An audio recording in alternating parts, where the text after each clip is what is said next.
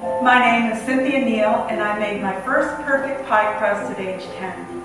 I also started writing stories at age 10, but I doubt they were as perfect as my pie crust. For years, I baked my way through rejection letters. Today, I'm a published author of historical fiction, and baking has sustained and nurtured me on this journey. One of my favorite writing rooms is my kitchen, when my hands are stirring, kneading, and molding.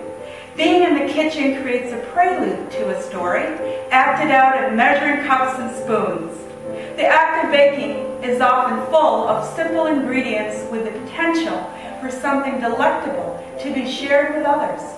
Likewise, fiction writing is full of characters coming together in plot and suspense, culminating into a story that satisfies the hunger of readers. Story ideas, chapter scenes, plots, and endings often form in my head while I mix, shape, and bake scones, breads, cakes, and pies. My passion for baking and for writing began in 1968, the year when Martin Luther King was assassinated, Robert Kennedy was mortally wounded, the peace movement was in its heyday, mini and maxi skirts were both popular, and I was on the cusp of young womanhood. My 5 brothers and I lived in an idyllic village in upstate New York with our single mother who sang the blues and baked her way into our hearts.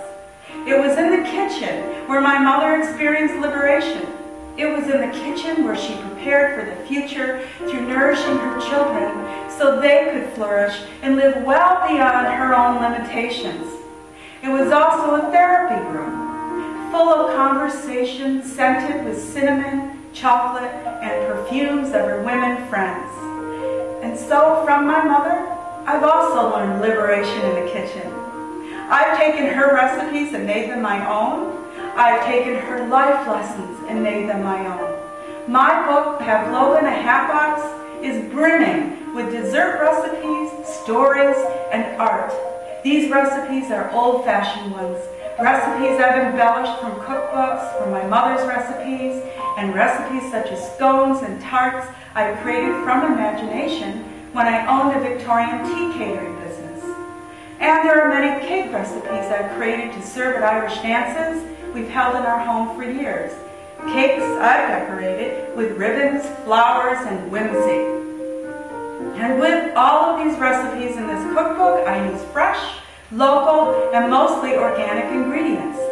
The essays in Pavlova in a Hatbox will encourage you to dream, to hope, and persevere while you bake and turn ordinary days into grand celebrations. The art in Pavlova in a Hatbox is cheerful and lovely and has been created by my friend Maggie Martin, who is a painter, designer, and illustrator. My title dessert, Pavlova, is made with meringues, whipped cream, lemon curd, and fresh berries. Why would anyone put a Pavlova in a Hatbox? It all came about when a friend asked me to make her favorite dessert, Pavlova, and bring it on a sailing trip. I quickly said yes without thinking. Later I wondered how fragile meringues made out of egg whites could travel on a dinghy and then a sailboat and still be served beautifully. And that is when I looked around my home and I found the perfect Pavlova carrier, one of my hat boxes. It worked. Hence the title of this cookbook, Pavlova in a Hatbox, because it signifies the importance of making these recipes your own by innovation and from beautiful things in your home. I can close my eyes and think of my mother, recall being on her lap, feeling her heartbeat of consistent love for me, reminding me to acquire my own rhythm and dance of life for the years ahead.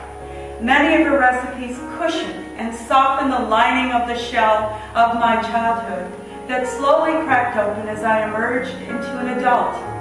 Today, my mother is 86 years old, and Pavlova in a Hatbox is a special tribute to her. I hope you'll come along with me on this journey and help Pavlova in a Hatbox become a reality.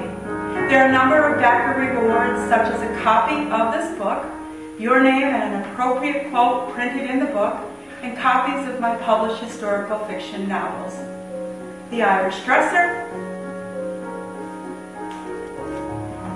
Hope Hope in New York City, and my adult historical fiction novel, Nora, the Making of an Irish-American Woman in 19th Century New York.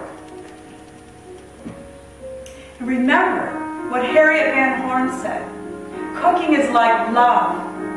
It should be entered into with abandon or not at all. Thank you.